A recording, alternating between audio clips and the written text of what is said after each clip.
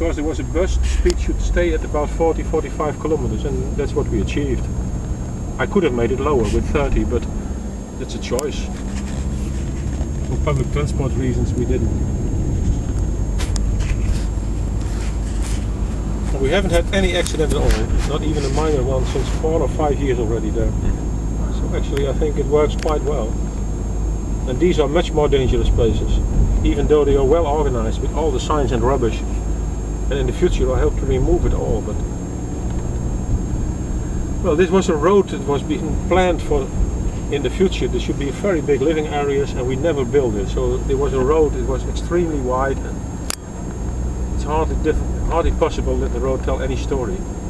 But then the new living area was being built on the other side. I said, well, I want a crossing that links the two living areas as one space, and that you feel part of both areas when you cross. And I first didn't want any sign in the middle, just a lighting pole. But police again wanted signs, and well, there was already so many discussions about these signs, so okay, fine with me. Because in my opinion it was allowed to go left or right, whatever you wanted. But no priority rules on this roundabout. Okay. You can do whatever you want. If I want to stop and make a shed, well, I'll do so. There was a later on discussion about the bus stop. If it was possible to make a bus stop on this square, like in San Francisco, the streetcar. Yeah, streetcars. I would have left it, but public transport didn't want to stop on this crossing. But I would have left it to make a bus stop in the middle of the crossing. Right. You see, it doesn't matter at all. They pass me by.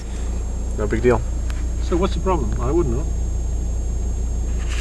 They were a little bit puzzled. Okay, right. Fine with me. Right. But nothing happens. I only thought that bringing in all the cyclists in this little war, it's a bit, might get complaints. So you have a cycle lane on the outside. That's why I made a little cycle lane outside. Right. And well,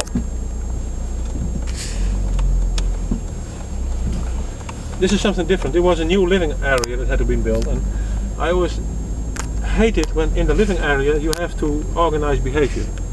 That's not my responsibility. I make the streets, giving you all the information you need in behaving as a good citizen. And how do you behave? I don't care. It's your living area, not my responsibility. So this is a rather straightforward street. Normally spoken, in my profession I would have curved it around, avoiding people to speed. But in spatial quality that's horrible. Because there is no organization of speed, you don't know where you are, of place, you don't know where you are. So I accepted that on this street maybe the speed is a little bit high. And when they complain, I say, well, okay, it's your own street. It are your children. And up till now it works quite well. We don't see much speeding over here. And they accept, for instance, I'm driving over 30 kilometers. People accept it. This one doesn't.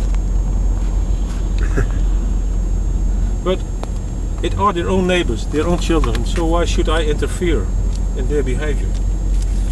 Because I think the street is absolutely honestly telling you anything you need to know. But on the other hand, I accept it, it's a little bit anonymous. You don't have the feeling that each moment someone drops in front of your car. And it gives you the feeling, well, I can speed a little bit to 40, 50.